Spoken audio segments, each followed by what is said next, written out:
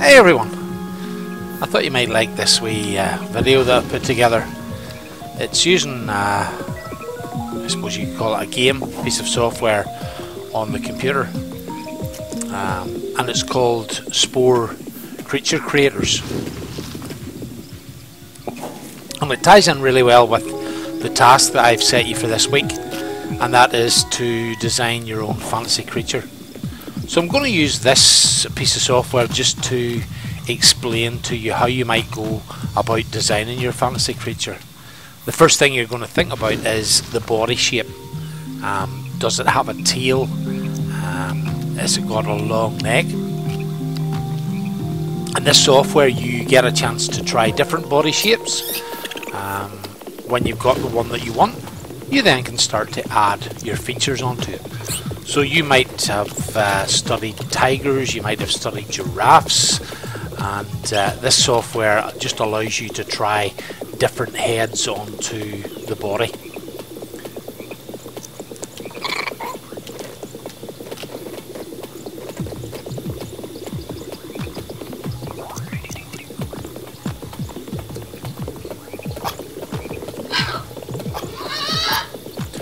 So I'm just using different eyes, trying different eyes, just to see what they look like.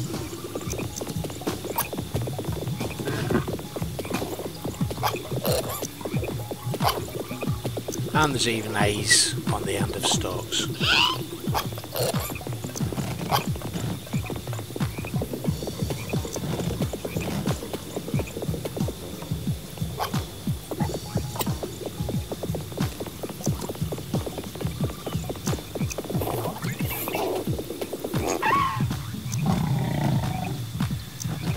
So the next thing then that you might think about is, does your animal walk on 2 legs? Does it walk on 4 legs? And again, with this software you can just try different types of legs. You can decide where you would like them to join the body.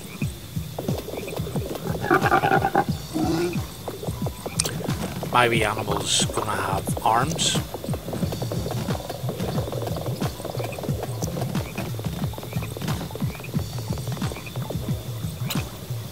And again, once you have the arms attached, you can lengthen them, you can shorten them, you can change where the elbows are. The hands themselves, again, you've got options. There are different types of hands that you can give your creature.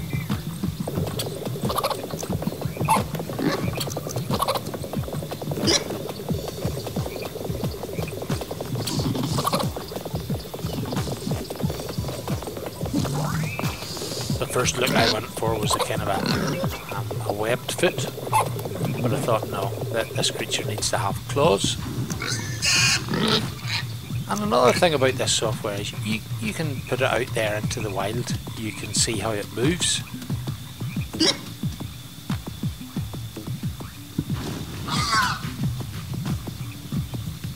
Bring it back into the editor and change things.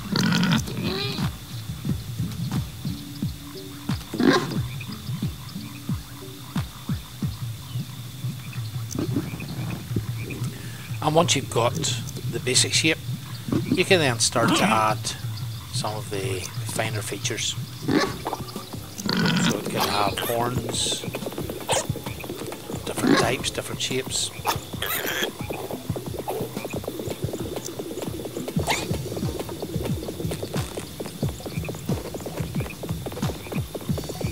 And you'll notice that all of these parts come from existing animals.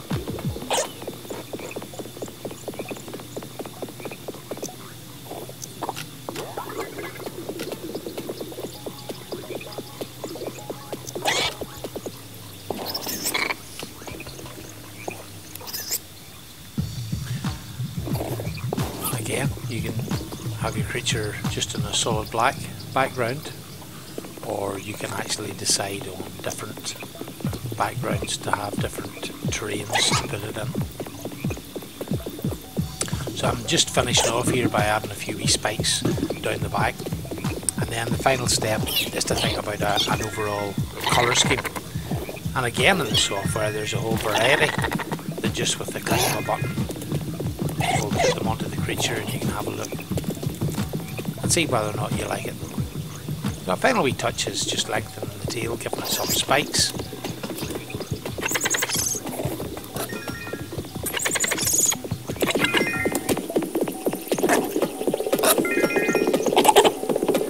And now once we've got our creature created and settled on a colour scheme, we can actually pop it into the background and make it do things.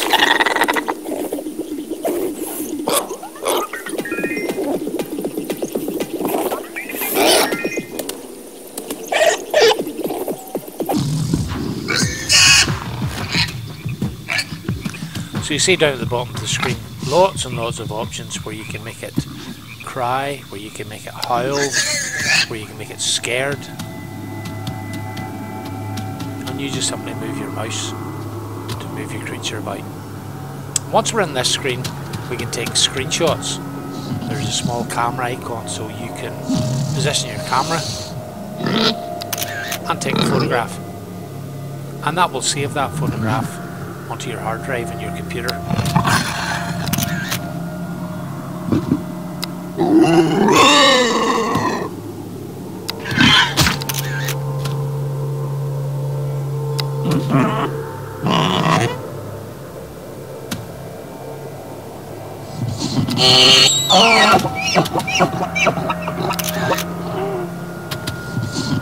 So these are all different poses.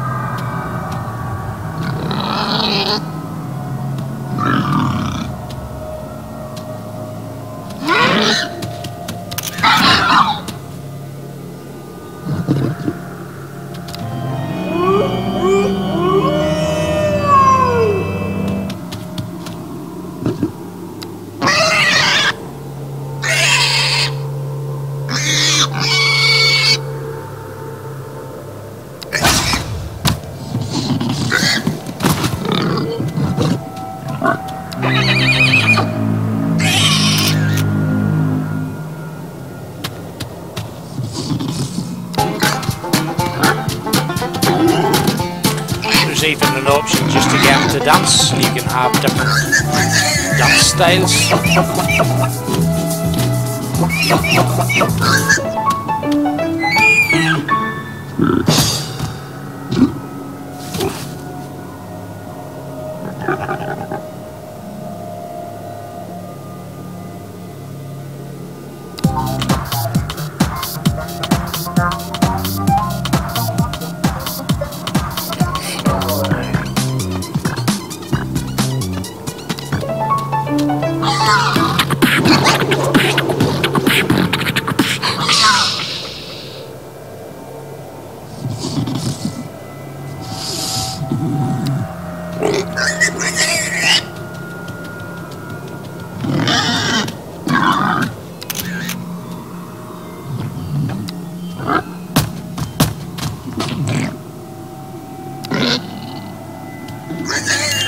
So if you want to have a bit of fun over our current lockdown, I'll give you details at the end where you can get this software online. I think it's only about £4.95 or something like that, and you can see all of the different options. What you could do if you wanted to was create your creature and then do a drawing from it. It will also, if you produce a video here, it will also remember the video, so you can make your own wee video sequence of your animal. Another nice wee touch is you can give it a wee baby, and it will create a tiny creature that looks like its mummy.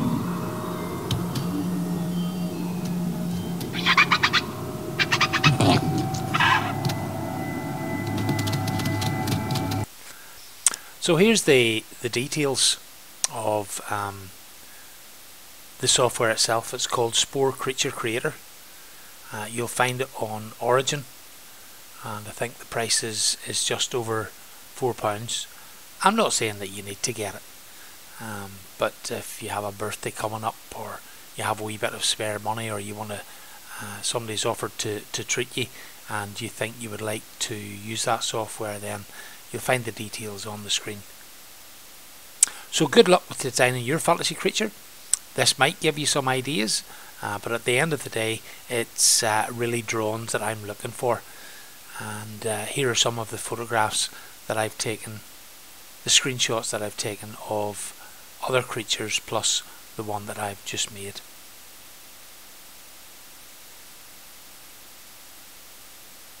So good luck, and I hope to see some great fantasy creature drawings photographed and sent to me for the deadline.